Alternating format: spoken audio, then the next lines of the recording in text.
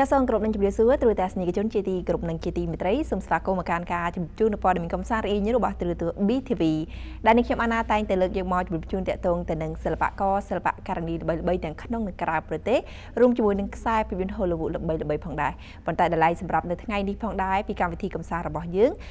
ក៏មាននៅបទសម្ភាសន៍ជាមួយនឹងយុវជនពីររូបដែលរស់នៅក្នុងខេត្តសៀមរាបដែលយុវជនទាំងពីររូបនេះគឺពិតជាមានស្នាដៃប្លែកនិងថ្មីតែម្ដងដោយយុវជនទាំងពីរនេះគឺបានយកនៅស្លឹករុក្ខជាតិក៏ដូចជាផ្កាភ្ញីផ្សេងយកមកតុបតែងទៅជាសម្លៀកបំពាក់ក្រងនៅលើខ្លួនទៅគឺឃើញថាស្រស់ស្អាតនិងលេចធ្លោខ្លាំងមែនទែនដែលក្នុងនោះឃើញថាយុវជនទាំងពីរដងនោះក្នុងនោះមានឈ្មោះគឺ KX មួយដែលម្នាក់ទៀតគឺមានឈ្មោះថាលីហ៊ុនដែលយុវជនទាំងពីររូបនេះគឺពួកគាត់បានរួមគំនិតគ្នានៅក្នុងការច្នៃនៅសម្លៀកបំពាក់ប្លែកដែលយកចេញពីស្លឹករុក្ខជាតិក្នុងមានដូចជាស្លឹកត្នោត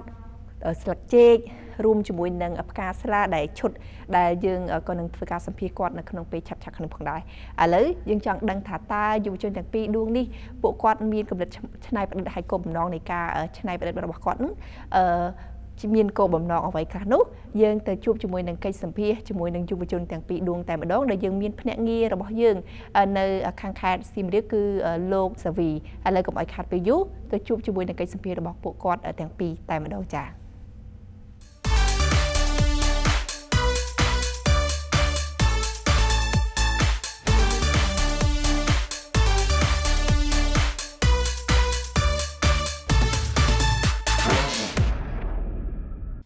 ខ្ញុំឈ្មោះអ៊ីហ៊ុនហើយបច្ចុប្បន្នខ្ញុំកំពុងរស់នៅខេត្តសៀមរាបរស់នៅភូមិវិហារចិនសង្កាត់ស្វាយដង្គមខេត្តសៀមរាបបាទកំណត់ដំបូងគឺយើងគិតថាជាលក្ខណៈថតដើម្បីបង្ហាញអំពីរុក្ខជាតិផ្កាហើយនឹងអ្វីដែលមាននៅប្រទេសកម្ពុជាក៏ដូចជារុក្ខជាតិផ្សេងៗដូចជាដើមចេកដើមត្នោតដែលជានិមិត្តសញ្ញានៃប្រទេសរបស់យើងហើយយើងគិតថាការច្នៃហ្នឹងគឺចេញជាម៉ូដបែបធម្មជាតិដែលបច្ចុប្បន្នអត់សូវមានអ្នកកែច្នៃនឹងទេដើម្បីជាចក្ខុមានថាសម្រាប់ការទស្សនាអ្នកមើលឃើញថាវាប្លែកភ្នែកបែបម៉េចបច្ចុប្បន្នឃើញមានការកែច្នៃច្រើនទៅលើក្រណាត់ទៅលើផ្លាស្ទិកទៅលើសម្លៀកបំពាក់ចាស់ៗអញ្ចឹងខ្ញុំគិតថាយកស្លឹកឈើឬក៏ផ្កានេះយកមកច្នៃកៅអៅដែលមើលទៅលក្ខណៈបង្ហាញពីសោភ័ណភាពសម្រាប់នារីតែដោយសារខ្ញុំជ្រើសរើសយកគាត់ដែលជាបរិសុទ្ធដោយសារតែគាត់ការស្លៀកនឹងវារៀងពិបាកបន្តិចដោយសារតែស្លឹកឈើផ្កាហ្នឹងគឺវាមានមុខកាឡាមានអីមុតអញ្ចឹងទៅវាពិបាកនៃការស្លៀកបើសិនជានារីមិនអាចបញ្ចេញភាពស៊ីស៊ីបែបនេះទេហើយអ្វីដែលសំខាន់ខ្ញុំចង់ឲ្យឃើញចំពោះអ្នកដែលរចនាម៉ូដនៅកម្ពុជាឬក៏នៅក្រៅប្រទេសដែលគាត់ឃើញថាបើសិនជាឃើញថាម៉ូដរបស់ខ្ញុំហ្នឹងដែលពួកយើងបានកែច្នៃដែលរចនាទៅឃើញមានការប្លែកគាត់អាច copy ឬធ្វើច្នៃបានដោយសារតែបើគាត់សម្បីតែខាងក្រោយខ្នងនេះឃើញថាអត់មានអីទេស៊ីហើយបច្ចុប្បន្នក៏គាត់អាចកែច្នៃបានដូចគ្នាដោយសារមើលទៅគឺមានភាព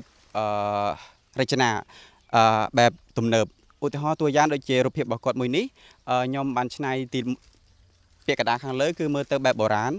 ដោយច្នៃពីផ្កាស្លាសុទ្ធហើយដល់ពេលខាងក្រោមនេះគឺពីស្លឹកចេកទុំអញ្ចឹងជាការរចនាមើលទៅគឺមើលតាមរូបភាពនិងតាមវីដេអូឃើញថាដូចជាសម្លៀកបំពាក់មែនទែនអញ្ចឹងអត្ថន័យរបស់វានៅពេលនេះខ្ញុំអាចឲ្យបានថាជាឈុតសម្រាប់នារី pre wedding ឬក៏ស្ត្រីដែលគាត់នឹងរៀបការដោយរចនាច្នៃពីឈុតផ្កាស្លាបែប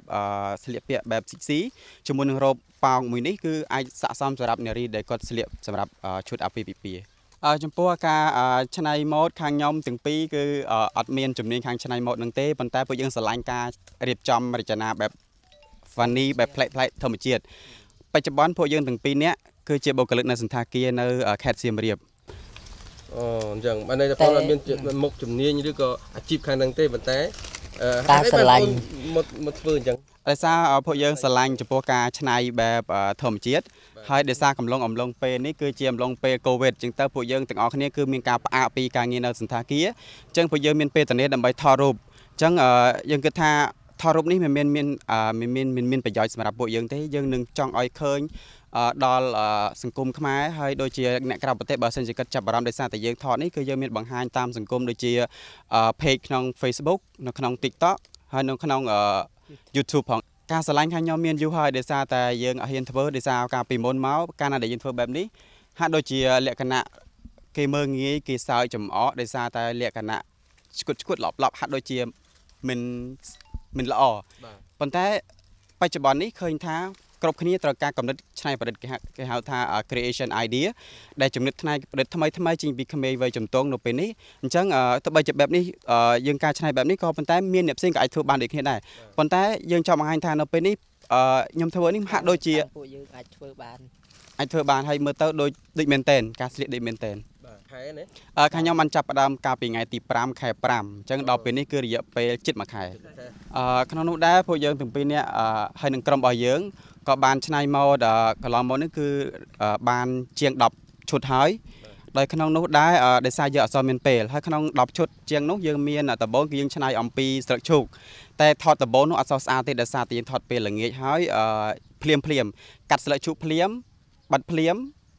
តបតែងភ្លាមផាត់មុខភ្លាមថតភ្លាមអញ្ចឹងទៅក្នុងពេលល្ងាចនោះវារៀងអត់សូវច្បាស់ហើយរូបភាពនោះក៏វាអត់សូវល្អវគ្គទី1ដល់ពេលវគ្គទី2យើងគិតថាតើផ្កាអីដែលយើងគួរធ្វើខ្ញុំក៏នឹកឃើញដល់ផ្កាណាគ្រីកោពេលយប់អញ្ចឹងផ្កាណាគ្រីខ្ញុំក៏យកមកច្នៃហើយក៏កាត់ភ្លាមធ្វើភ្លាមផងដែរសម្រាប់គាត់នៅ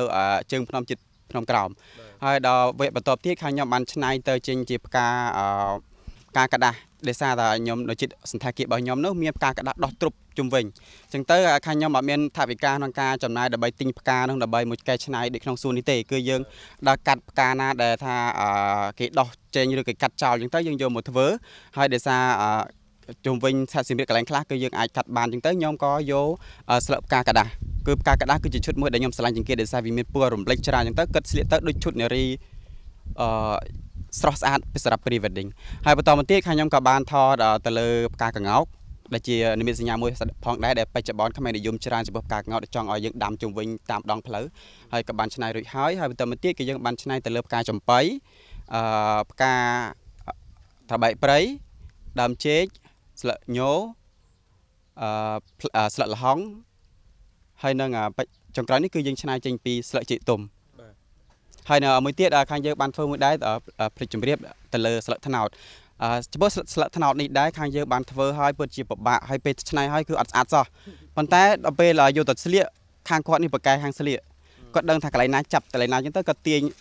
ស្លឹកចូលគ្នាអញ្ចឹងទៅចេញជាដើមទ្រូងតែដល់ពេលយើងដេកយើងនោះហើយយើងគឺអត់ដឹងថាវាចេញម៉ូតមកស្អាតទេតែដល់ពេលគាត់យកទៅស្លៀកគាត់ដឹងពីរបៀបការស្លៀកអញ្ចឹងទៅតែអត់មុតទេដំបូងយើងគិតថាស្លឹកត្នោតធ្ងន់ហើយមុតតែដល់ពេលយើងយកទៅដល់កន្លែងថតចៃដន្យអីប៉ះកន្លែងដើមត្នោតនោះមានស្លឹកត្នោតងាប់ទៀតខ្ញុំក៏ទាញស្លឹកត្នោតងាប់ភ្លាមដំចូលគ្នាហើយដាក់ធ្វើគ្រឿងពីក្រោយដូចជាកម្មវិធី Miss Universe ដែលគេបែប National Custom របស់គេប្រចាំជាតិហើយខ្ញុំគិតថារូបភាពមួយនេះនៃស្លឹកត្នោតដែលខ្ញុំបានថតគាត់នេះគឺខ្ញុំគិតថាជារូបភាពមួយដ៏ល្អដែលបង្ហាញអំពី symbol និមិត្តសញ្ញានៃដើមត្នោតសម្រាប់ប្រទេសកម្ពុជាខ្ញុំបាទឈ្មោះថតគឺបាទនៅភូមិណាមានបានអីខ្ញុំរស់នៅភូមិដណ្ដានឃុំវគ្គថ្នាក់ត្រង់កោធំខេត្តសៀមរាបតែបច្ចុប្បន្នខ្ញុំមួមកនៅក្នុងខេត្តសៀមរាបដោយការជួលបន្ទប់ជួលហើយធ្វើការនៅកន្លែងសន្តាគារមួយកន្លែងអញ្ចឹងទៅតែដែរណាបាទហើយអត់មានអាជីពជាអ្នកបង្ហាញម៉ូដឬក៏យ៉ាងម៉េចដែរនិយាយត្រង់ទៅខ្ញុំអត់មានអាជីពអ្នកបង្ហាញម៉ូដទេប៉ុន្តែខ្ញុំចូលចិត្តបែបចូលចិត្តមើលបែប Miss Universe Miss Grand ការដើរបង្ហាញម៉ូដលំដាប់ពិភពលោកអីចឹងទៅខ្ញុំរៀនដើរតាមបែបក្នុង YouTube អីចឹងហើយរៀនកវីរៀនដើរតាមទៅខ្ញុំក៏អាចដើរបានមិនអាចថាវាល្អឥតខ្ចោះតែអាចដើរបានល្អបានន័យថាយើងរៀនដើរម៉ូដចឹងហ្នឹងមើលតាមគេចឹងទៅបាទហើយមានការលំបាកនៅពេលយើងស្លៀកពាក់បែបហ្នឹងជាធម្មតាតាមឈុតដែលបើដូចជាឈុតការកដាស់ឈុតជាស្លឹកត្នោតឬក៏ឈុតណាដែលបែបមានបន្លាមានអីអានឹងពាក់ទៅវាអាចចាក់តាមនេះហើយឈុតស្លឹកឈើអីសង្ក្រងខំខ្លះណាហើយនៅសមុទ្រអីចឹងហើយបើសិនជាឈុតស្លឹកចេកអីងាប់អីចេះអានេះអត់ពិបាកស្លៀកទេប៉ុន្តែរៀងពិបាកដើរដោយសារតែវាតាក់ជើងបាទបើសម្រាប់ខ្